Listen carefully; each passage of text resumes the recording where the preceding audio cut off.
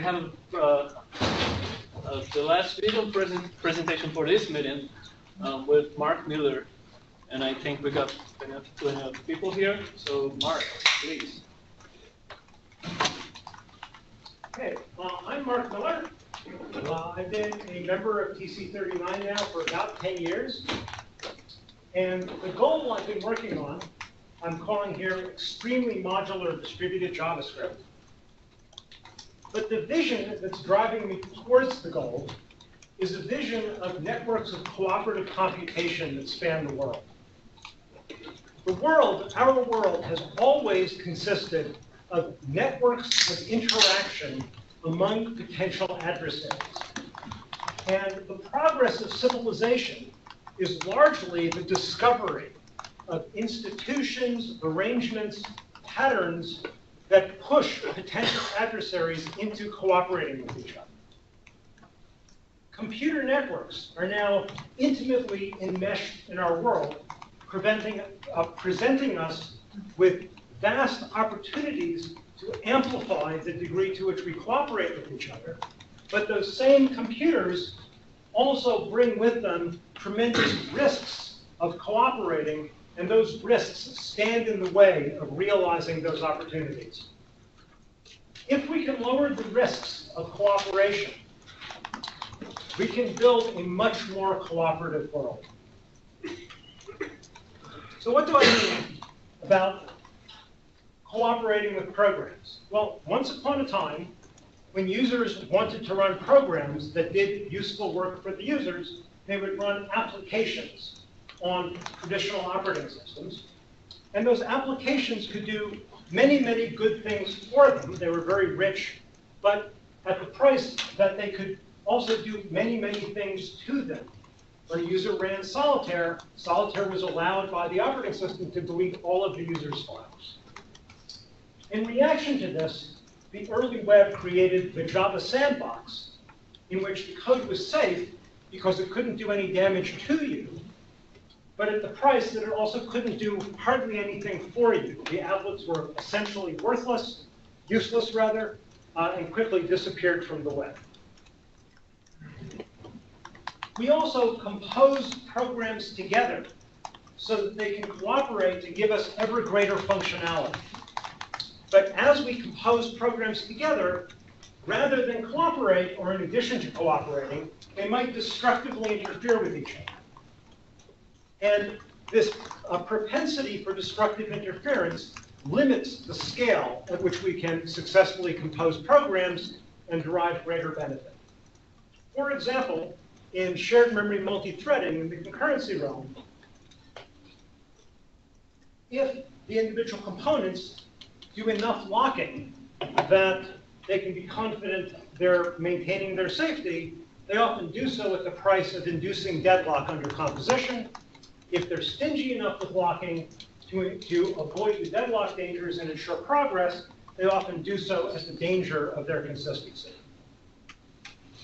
So what's going on in both of these cases is various forms of destructive interference that limit the scale at which we can compose systems. Now, software engineering studies accidental interference, bugs, and tries to reduce both their frequency and their severity.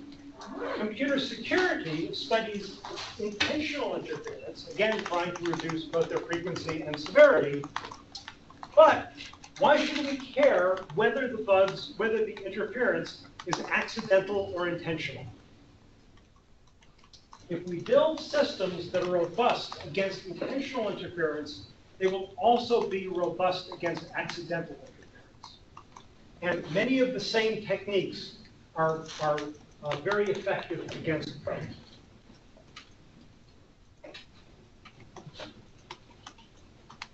So the progress of computer science has not removed the need to trade off functionality and safety, but it's been a discovery over time of modularity mechanisms, abstraction mechanisms, arrangements, and patterns that have given programs more opportunity to cooperate safely at less risk.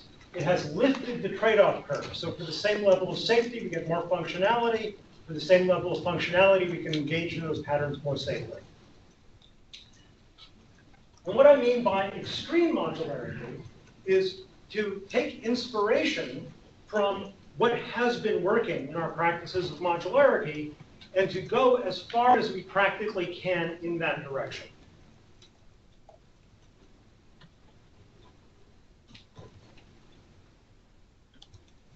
As we've done that on this committee, every step that we've taken in that direction has had payoffs.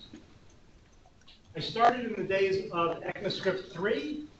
We introduced ECMAScript 5 strict mode as a major cleanup of the language.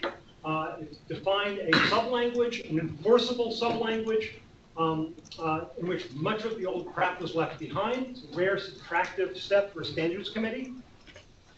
In pursuit of true encapsulation, we first prepared the lexical scope so that closures could be genuinely encapsulating, all the way up to today, all of our involvement in trying to bring true hard private states to classes. The property descriptor system was designed to give us absolute stability guarantees, so you knew when the world could not change out from under you. Proxies and weak maps are a mechanism to virtualize other objects by transparently intermediating between them, giving us a whole host of ways to emulate various properties. Tag template literals give us a way to avoid injection hazards. And the promises that we have derive very directly from the promises in my E language, which were designed both to support distributed computation as well as manage local asynchrony. So far in JavaScript, we've used them very, very effectively for local asynchrony, but the design remains one that accommodates distributed computation. Each of these steps is useful in its own right, but is also an enabler of further progress. By using these enablers, we've built the SES library. SES is Secure ECMAScript. And what Secure ECMAScript does is it creates a further sublanguage, which it enforces, which is an object capability language that does much more to prevent destructive interference between components. Earth Engine is a very good example of what it's good for. Earth Engine, Google Earth Engine, is an application framework built to accept third-party plugins that add value, such as geospatial computations. Earth Engine wants to have an intimate interaction with those plugins, so it opens up an object-to-object API for interacting with the plugins, but the plugins may be fallible, they might be buggy, they might be vulnerable, and Earth Engine wants to protect its own integrity against flaws in those plugins. Salesforce solved a similar composition problem. They want to integrate together from third parties, a weather app, a map app, a finance app, and to do so on the same page and enable them to interact both intimately and safely. So they created the locker service, which is very similar to SES, and we're working together to rebuild both SES and the locker service on top of the frozen realms proposal before the committee. How much of a difficulty is with the DOM versus ECMAScript here? I'm really talking about ECMAScript, and for this particular application, the DOM is relevant because of the way Salesforce did it. For the Earth Engine, it is not relevant because the plugins are not given access to the DOM. They only see a JavaScript API.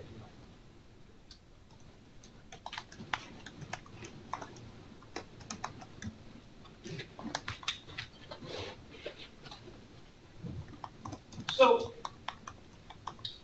how do these systems protect against destructive interference? What's the nature of the destructive interference we're trying to protect against?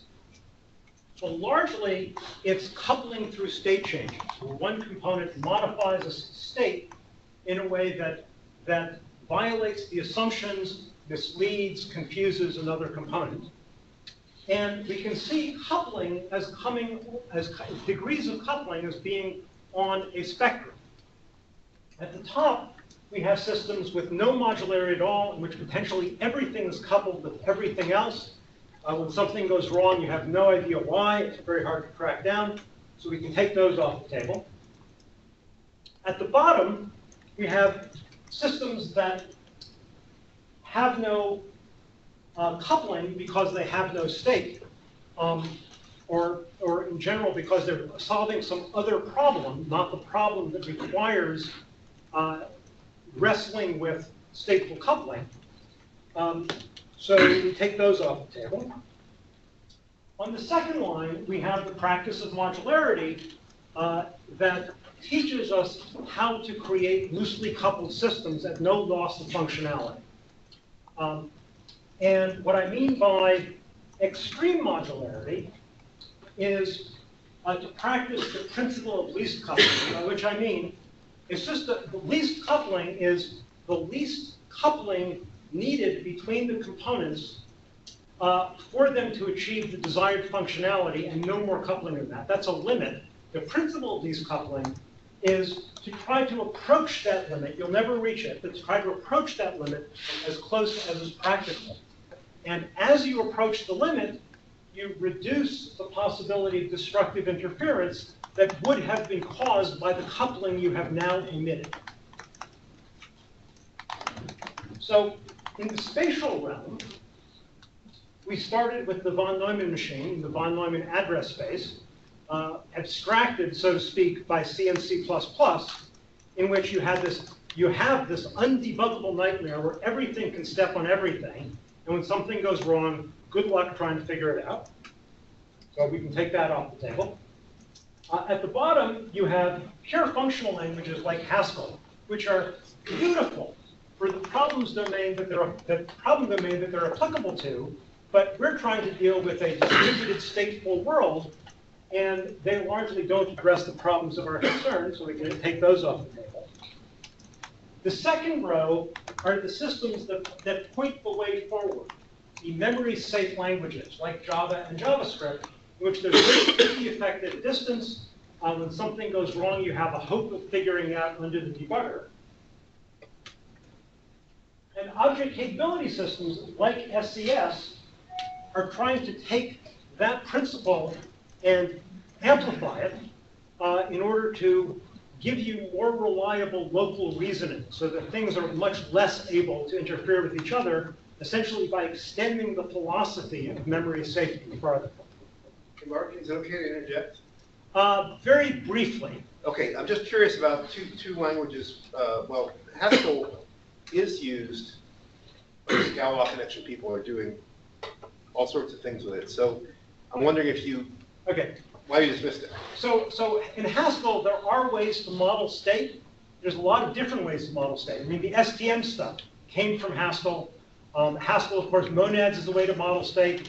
But the problem is, once you're modeling state, now you're essentially defining a new level of abstraction, and all these issues reappear in terms of what is the logic of the state that you're modeling? What is the logic you're bringing? And that's essentially doing language design on top of Haskell. Haskell is great material to do that. So they start to look more like the middle. That's right. That's exactly. What about Rust?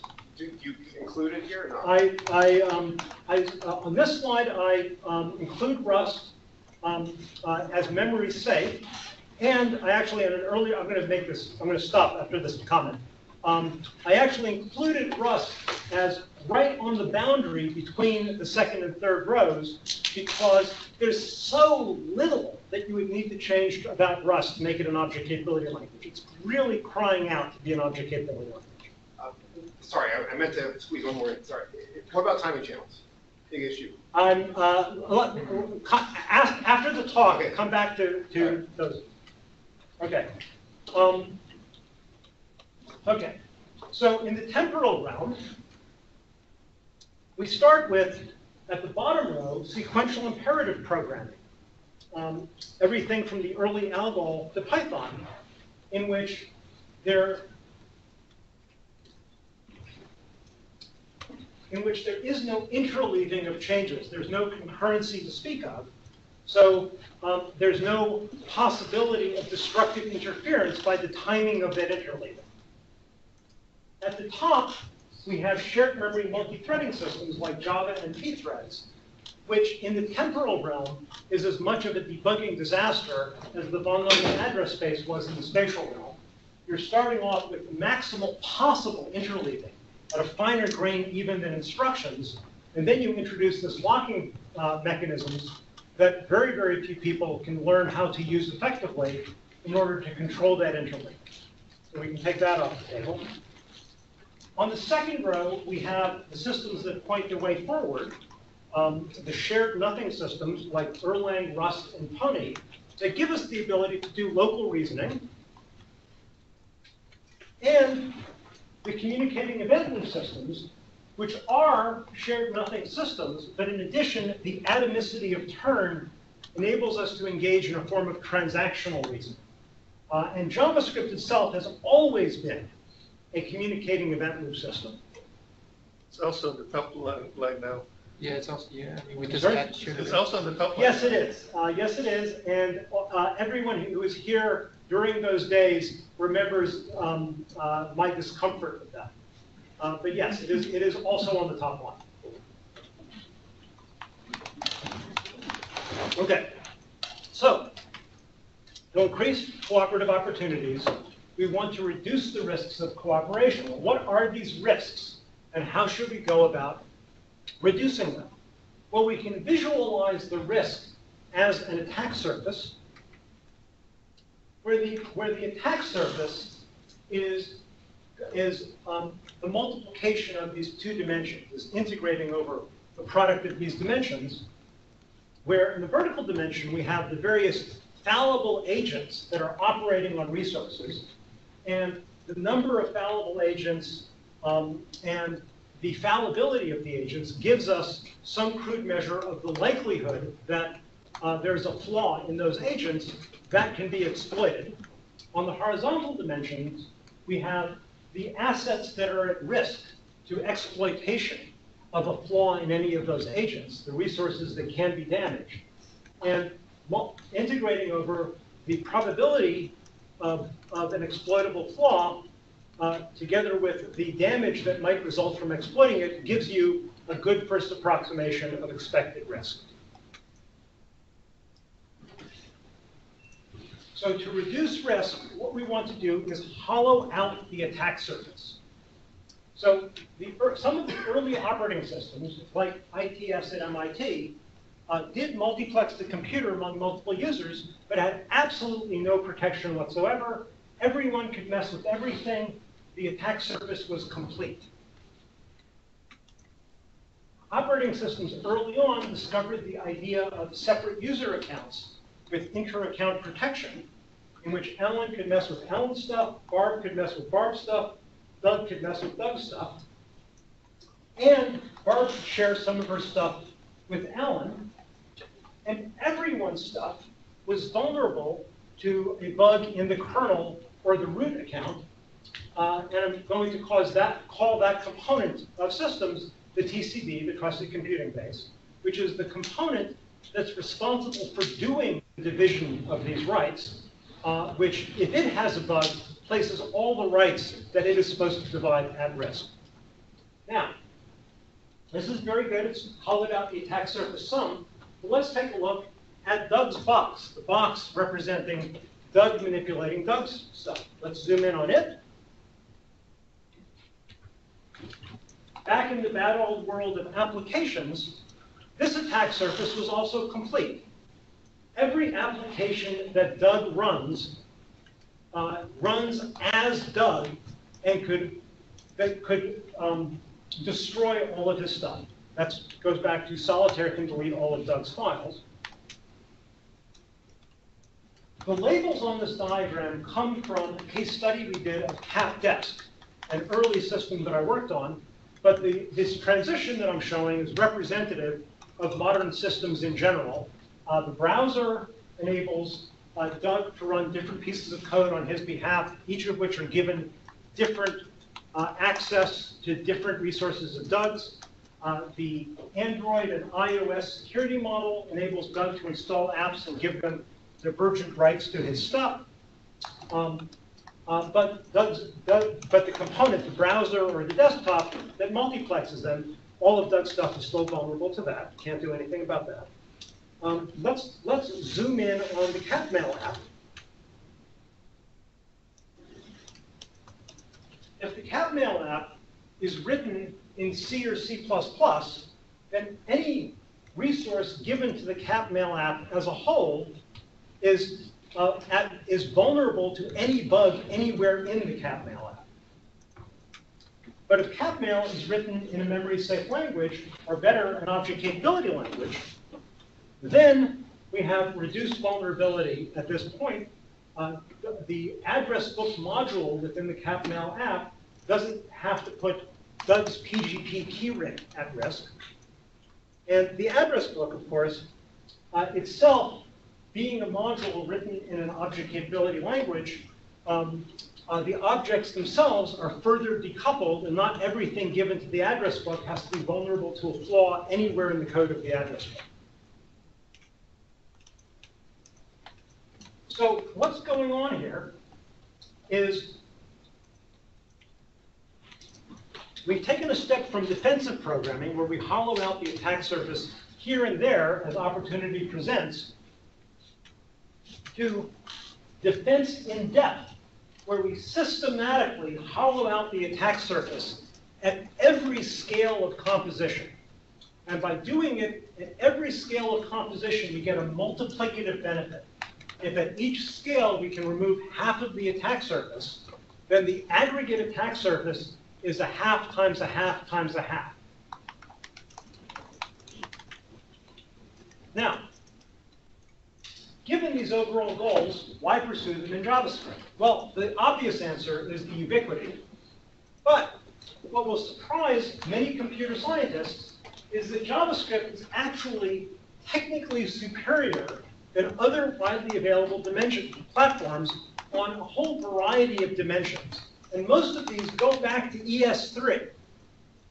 I'm going to focus in on two. JavaScript has a separation that is an almost perfect analogy to the separation between user mode computation and system mode computation. The JavaScript language defined by this committee is a language with no I/O. It's essentially just pure computational language, but it provides for JavaScript objects to call system objects. System objects are the means by which JavaScript computation reaches the outside world.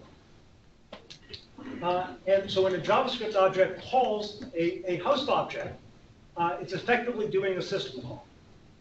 And authority reachable only by scope.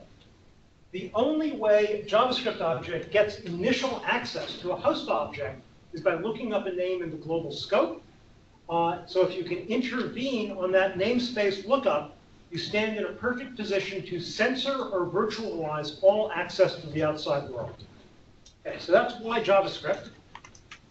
Why distributed? Let's go back again to the early web.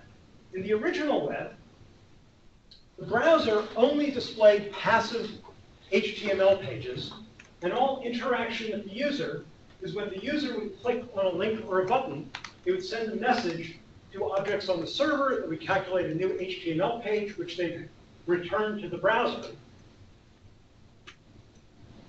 The Ajax revolution was the revolution of mobile code as protocol, where the servers would also return code to the browser, explaining to the browser how to interact with the user, and the objects in the browser could send asynchronous messages back to objects on the server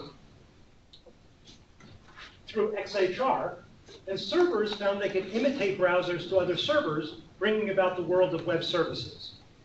The same origin policy attempted to restrict the communication pathways to the ones shown.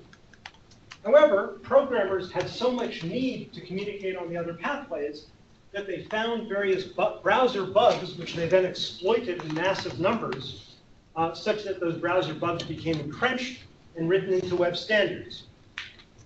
Those have since been replaced with better web standards to enable communication along the other paths. So now we have objects in event loops can send asynchronous messages to objects in event loops elsewhere, but each of these transports has an annoyingly different API and annoyingly different semantics.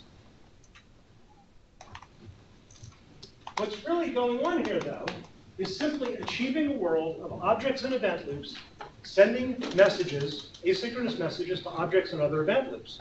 So if we abstract over the differences in these transports, the way the QConnection library does, where QConnection lets an object in one event loop hold a remote promise to an object in another event loop, allowing at the object level the delivery of asynchronous messages, realizing the other half of the goals of the promise design that we have. Now you've got a general web of distributed objects where, for many purposes, not for all purposes, you can ignore the differences in the transports, you can ignore where these event loops are located, and you just have this nice uniform world of a world-spanning graph of objects sending messages to each other.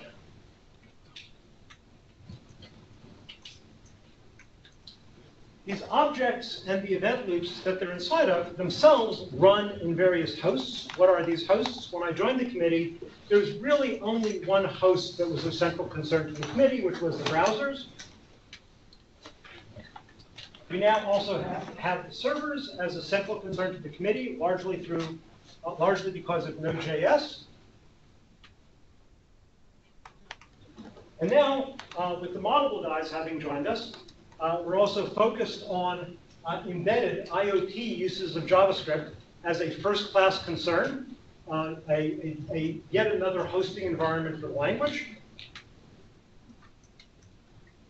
And now, with Jorge joining us from Gravity, we also have representation from the world of crypto commerce, the world of the blockchain, cryptocurrency, crypto commerce, which is a multi-billion-dollar new sector of the economy.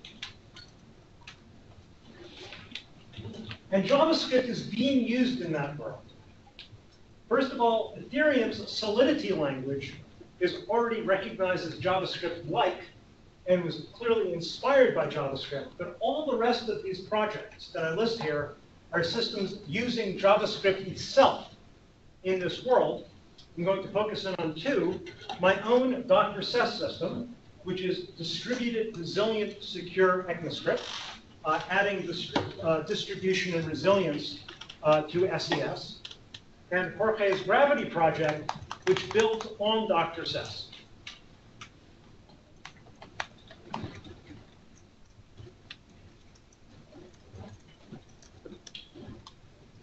This is a substantial smart contract written in Dr. SES. It brings about an escrow exchange between mutually suspicious parties.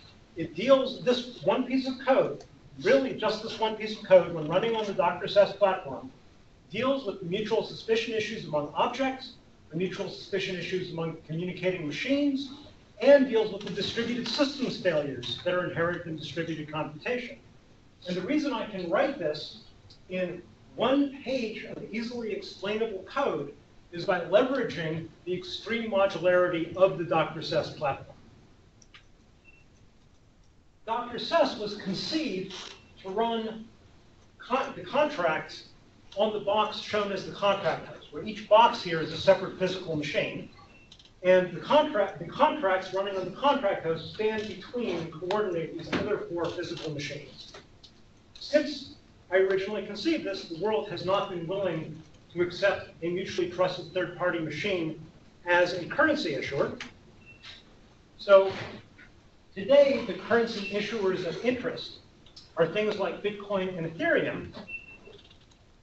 In the Ethereum case on the right, the miners, the Ethereum miners, synthesize a virtual Ethereum machine by consensus among them. So the Ethereum machine in their shared thought bubble. And in the case of Ethereum, that's a general purpose virtual machine that can run arbitrary computation. So what many people are doing is using it also as the contract host, moving the contracts so they run on the Ethereum machine. But in so doing, they sacrifice privacy. What happens on the Ethereum machine is visible to everyone. And they create a huge scaling problem because the whole world is competing to be the next construction of the synthesized Ethereum machine. So instead, what Jorge is doing is, by letting Alice and Bob run appropriately instrumented JavaScript systems, is they can synthesize privately between them a Dr. Seuss machine, which can then interact cryptographically with the rest of the world. So, in conclusion, by focusing on this trade-off and how to move it upward, by reducing the possibilities of destructive interference without loss of functionality, we take a huge step towards enabling a world of much greater computer-mediated cooperation.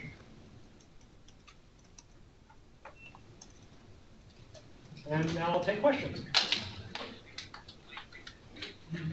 Yeah.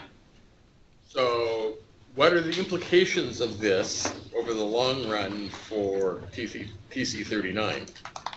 Well,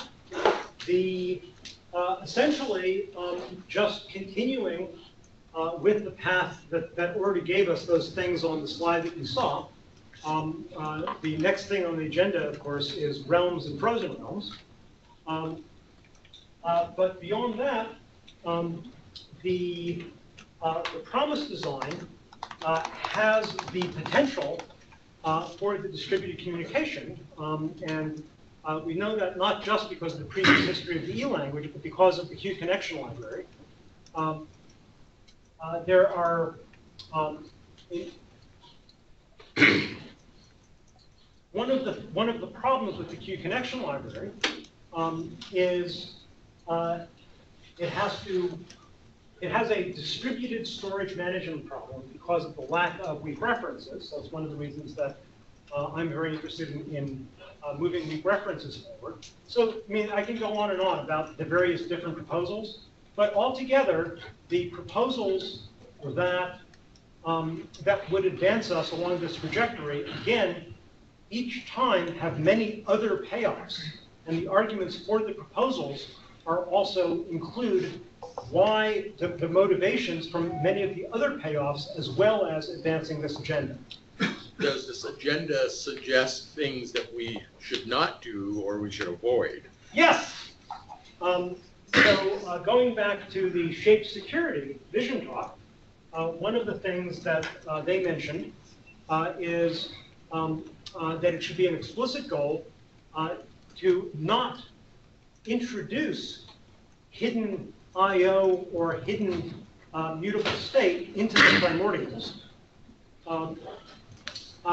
Each bit of hidden I/O or hidden mutable state in the primordials becomes a security nightmare for this direction.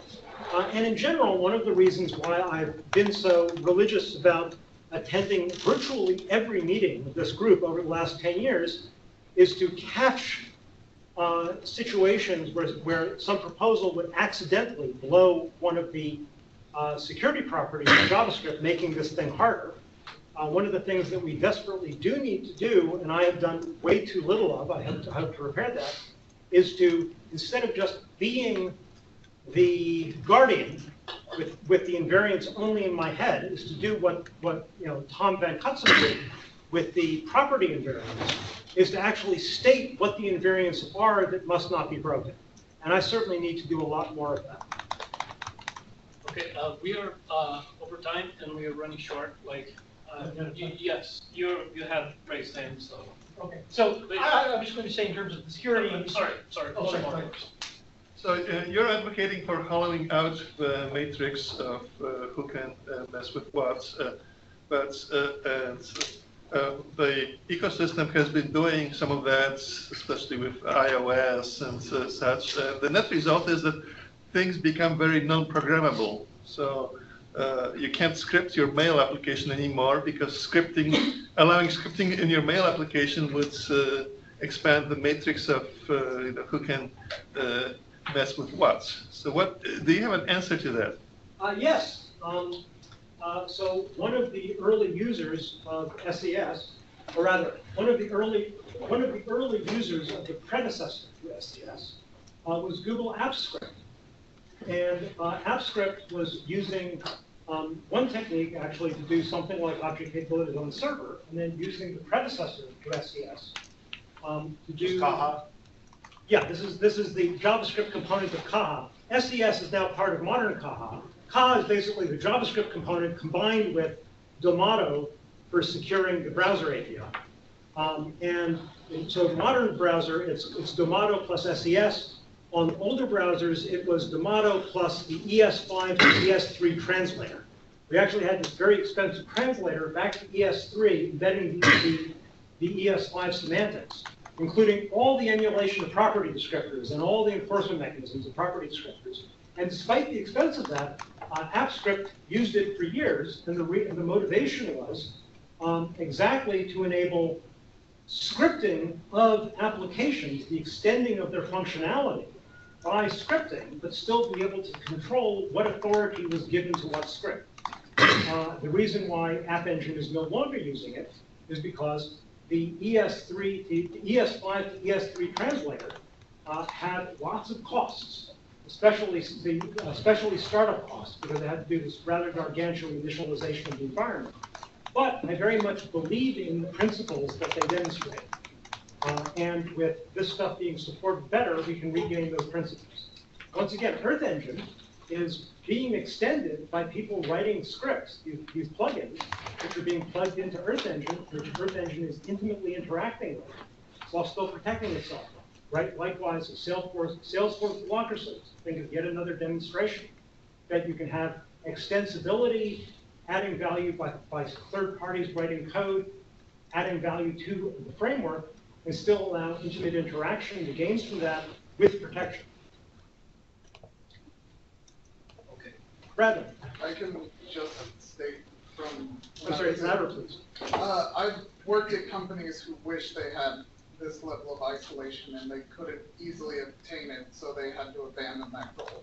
So it is a good goal for me. Thank you. Okay, we are very much over time. We have